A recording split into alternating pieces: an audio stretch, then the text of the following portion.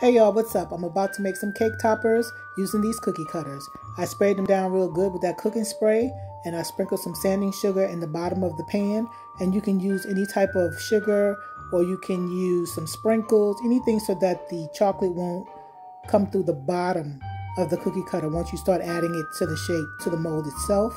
I melted the candy melt, so you could use chocolate, that works fine. And you just pour it inside the mold. Tap that pan a few times so that the chocolate spreads out. Then you cover the top with the color of choice or sprinkles. And I've done some with sprinkles. I'll show you those another time. And then you refrigerate it till it gets solid. You pop them out. And then you flip them over, add a little bit of chocolate, and take some skewers and cut them down the size. I think 5 inches should be enough.